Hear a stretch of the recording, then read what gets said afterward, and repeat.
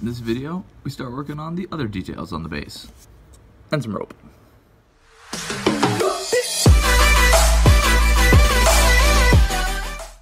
Okay, so tucked down in there is a rose. It's kind of hard to see here in the white, but I think there's a shot of it there.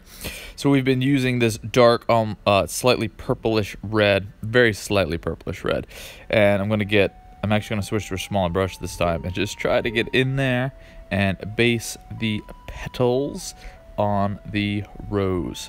Gonna do 2 coats of this. I do 2 coats of pretty much everything in here, and I thin my paints out on my wet palette. All right, there, easier to see. So let's hit the vine. So we're taking both our dark organic green and then our warm brown, and I'm gonna mix them about 50-50, and we're gonna base coat the vine.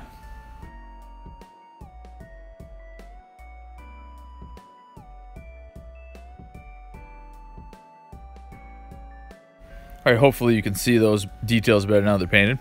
All right, onto this piece of scaffolding that broke off. We're gonna use our dark warm brown. This is the same brown we used on the wood for the cross beam of the cross on which a chain rasp was crucified.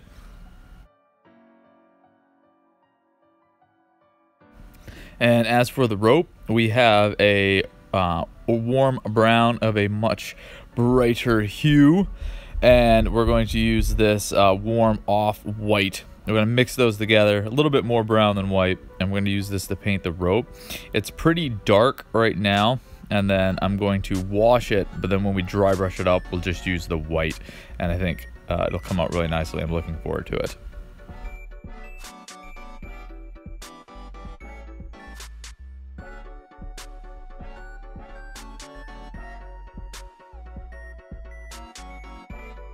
All right, we're gonna start washing. We're gonna start with this red wash, and we're just gonna dab it over the rose. I just wanna get some down in the recesses, and we're gonna do a light dry brush on this later just to help the petals break out a little bit.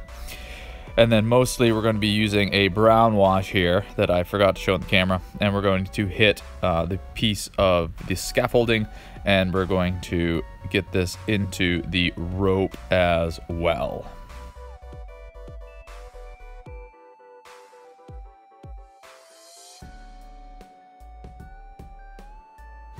As stated before, washes can take a while to dry, so that is all that I had time for this morning.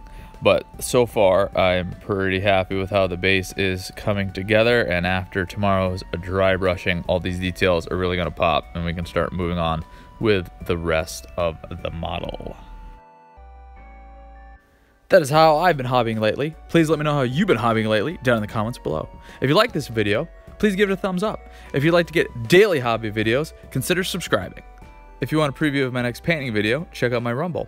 I do the occasional blog post related to the channel over on my Tumblr, and you can also follow me on Instagram.